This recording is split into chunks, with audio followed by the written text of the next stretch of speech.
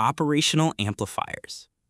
Unlike basic components like resistors, capacitors, diodes, or transistors, op-amps are actually circuits made from these building blocks. They're not just one component, they're a whole mini circuit all packed into a tiny chip.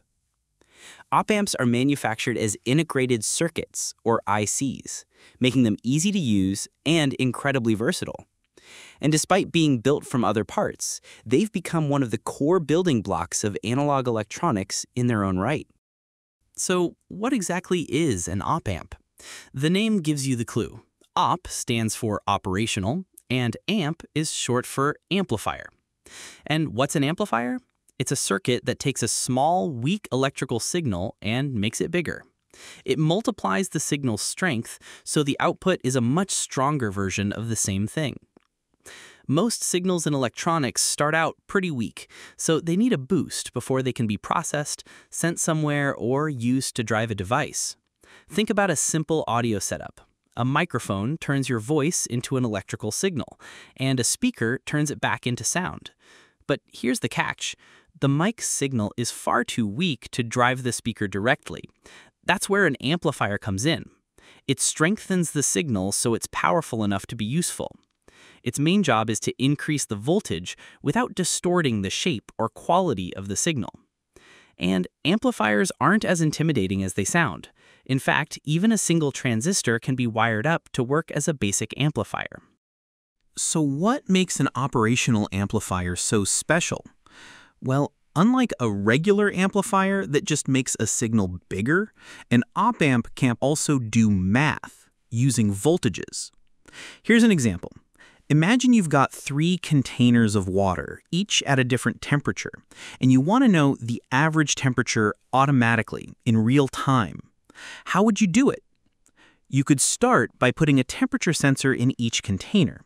Each sensor gives you a voltage that's proportional to the temperature. Now, the question is, how do we get the average of those 3 voltages?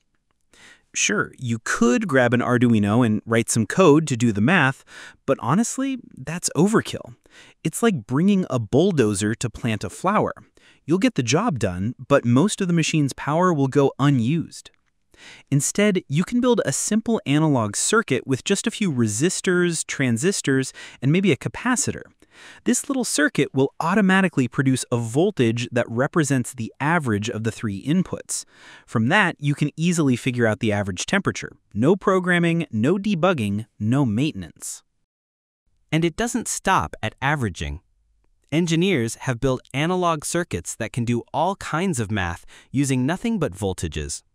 They can add, subtract, scale, differentiate, integrate, and that's just the beginning.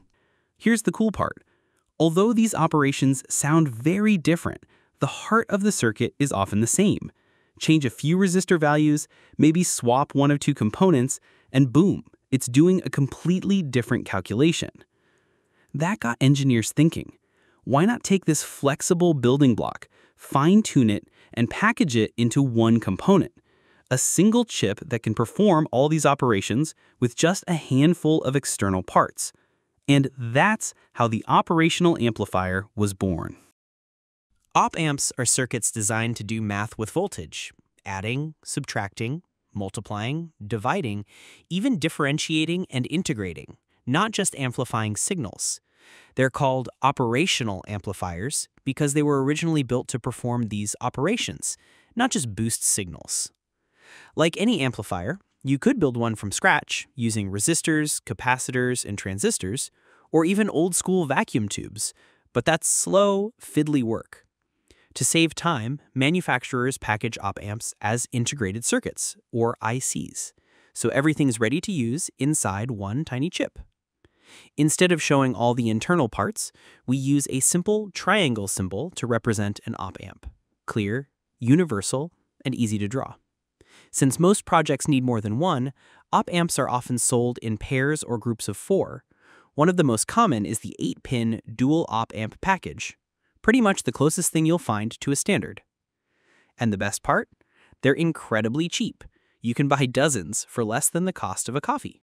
A single op-amp has 2 inputs and 1 output, One is the inverting input, marked with a minus sign, and the other is the non-inverting input, marked with a plus sign. To power the op-amp, we use a dual-rail DC supply, which provides both positive and negative voltages. Typically, that might be plus 5 to plus 15 volts on the positive side, and minus 5 to minus 15 volts on the negative side.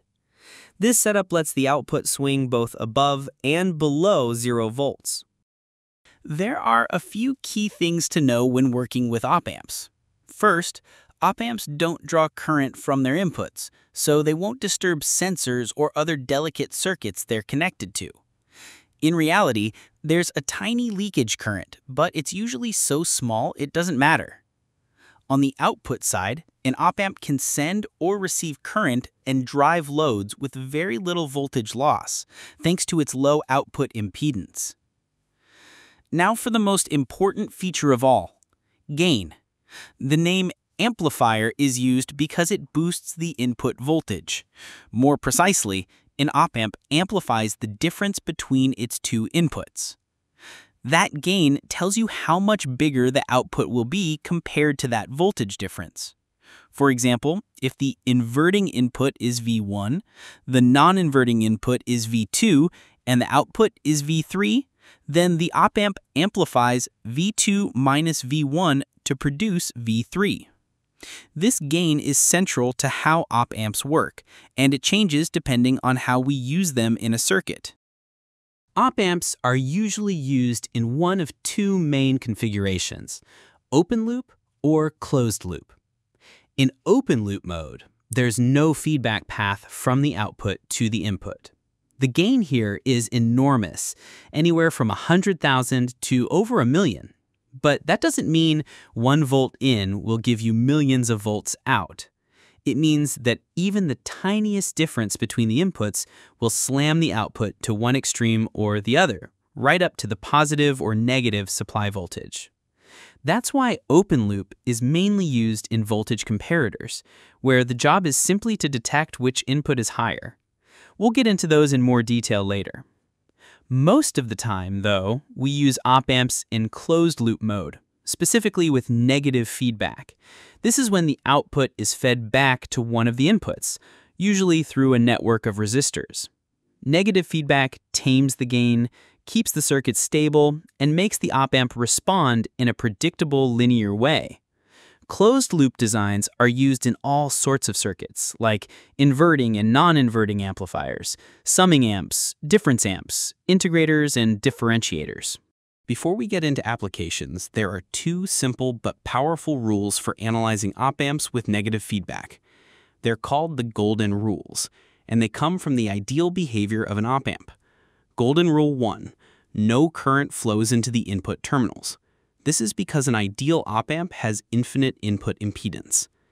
Golden Rule 2, the voltages at the inverting and non-inverting inputs are equal. With negative feedback, the op-amp constantly adjusts its output to make the voltage difference between the inputs as close to 0 as possible. These rules only apply when there's negative feedback, but when there is, they make predicting how the circuit will behave incredibly easy. So far, we've covered the key characteristics and golden rules of op-amps. In the next video, we'll put them into action, building practical circuits like comparators, buffers, and amplifiers. With just a few resistors and capacitors, you'll see how one tiny op-amp can become a powerful, versatile tool for your electronics projects. So be sure to subscribe and hit the notification bell so you don't miss it.